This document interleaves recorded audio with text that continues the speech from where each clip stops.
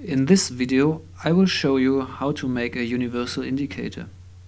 Universal indicator works over a broad range of pH and is a mixture of several different indicators.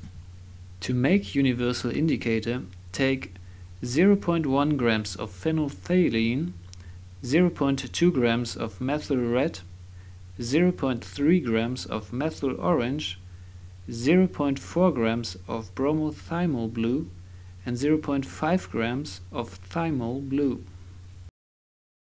Now dissolve all the chemicals in a mixture of 250 milliliters of ethanol and 250 milliliters of water.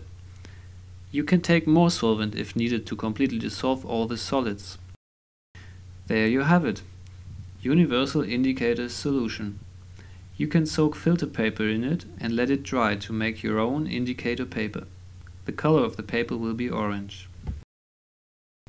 To test this universal indicator, I added it to solutions of a certain pH. The pH values are given as numbers above or below the plate. As you can see, the indicator is red to orange in acidic solutions, and it is yellow to green when the solution is neutral. Alkaline solutions will turn the color of the indicator to blue. I hope you enjoyed this preparation of universal indicator.